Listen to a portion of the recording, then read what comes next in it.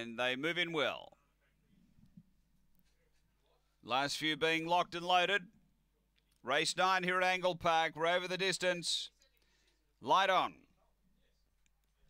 Set to go. Canley Jet the favourite.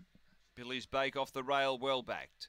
On their way, and off the inside, Billy's Bake headed off by Coco Spectre, who runs to the early lead. So Billy's Bake and Canley Jet are going to settle down together. Then Stitch 'em Rosie, and out the back is Vander Gambo. They're in the running the first time, and it's Coco Spectre.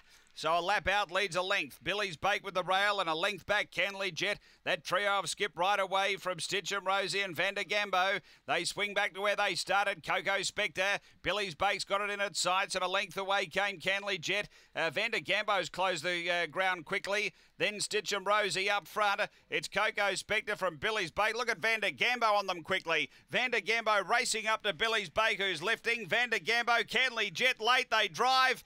Oh, I think Billy's Bake has just held off Canley Jet and Vander Gambo, and behind those we had Coco Spectre and Stitch 'em Rosie. Time around 43 and 80. It's a close photo. We stand by. They drive, and the red gets it. 1 from 8 and 4 will be the numbers there. So 1, 8, 4, and third home or fourth home. We stand by. 43.77 the run.